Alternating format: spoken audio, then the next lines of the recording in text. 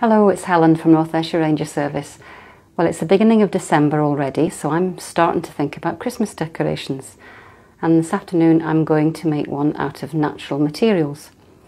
So there'll be no tinsel or glitter. We're going to make a wee robin, a wee Christmas robin out of a pine cone. So here's what you need to do.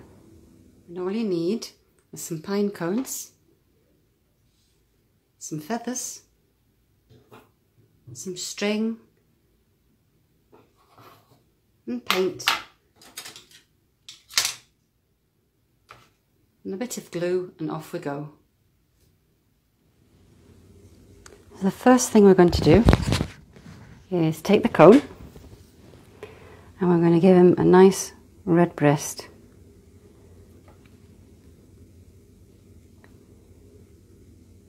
And I didn't know this until I looked closely at what robins are like, but the red bit goes right up towards the top of their face, and I'm going to make this little bit his beak, so we need to put it up round there and just up to where his eyes are going to go.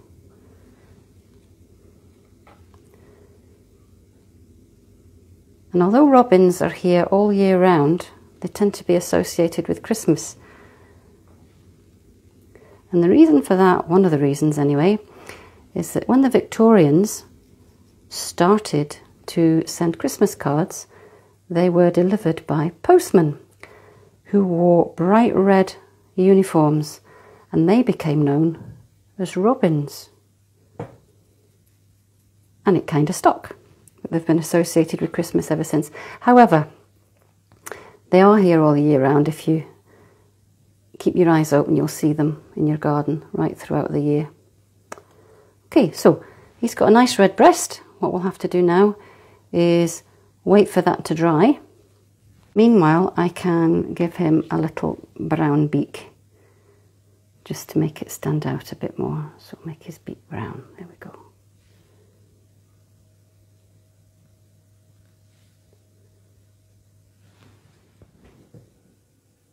So the paint's just about dry, so I'm going to give him some little eyes now. And to me they always look quite beady, so I'm not going to do them great big eyes, just little blobs of black. And hopefully that'll stay quite shiny. Just at the edge of the red. You could use paint or a pen, whatever's easiest, or you could even perhaps glue a little tiny bead on, if you have one. I'm just going to use the paint and make it look like he's having a look at us.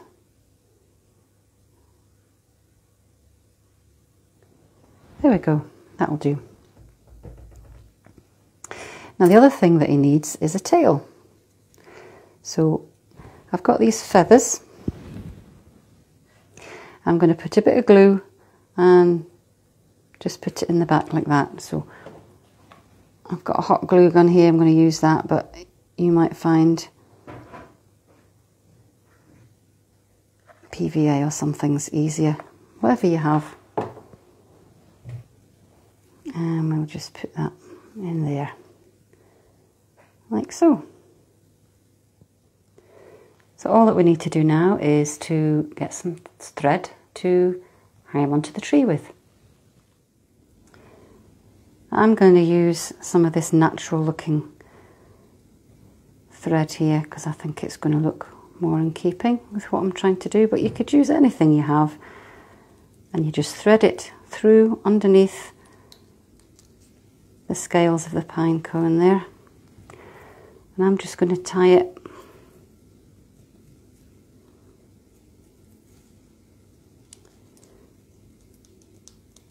first and then make a wee loop so that I can hang it up.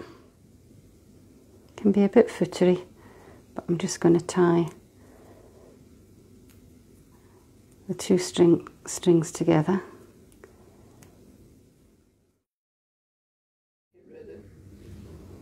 Okay, so I'm just going to hang him here until my big tree's ready. There we go. Why don't you give it a go?